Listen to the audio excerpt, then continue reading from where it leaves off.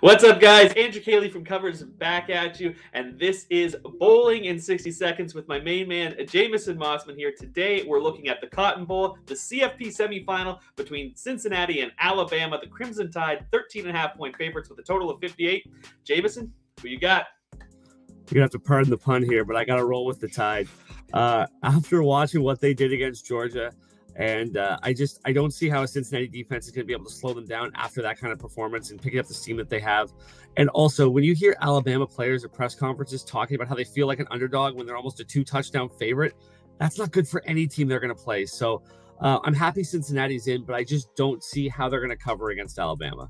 Well, let me tell you there, Jameson, this is exactly the type of team that Alabama has struggled with all season long. Teams that are physical at the line of scrimmage on both sides of the ball. I think John Mechie's absence will be a problem, too. They've got Cincinnati has Jim Thorpe Award winner Kobe Bryant, and he should be able to do a decent job, at least, of shutting him down. And then, of course, there's Desmond Ridder, who's one of the best dual-threat quarterbacks in the country. This is an underrated Cincinnati team, and everyone's going to overlook them because they are a group of 5 team. But I really think they have the ability to keep this game close. I don't think they win, but I do think they keep it close and cover the 13.5 points. Well, it's not shocking that we disagree on this game, but make sure you head over to Covers and check out all of our bowl coverage, and also drop a follow for us on Twitter @Covers.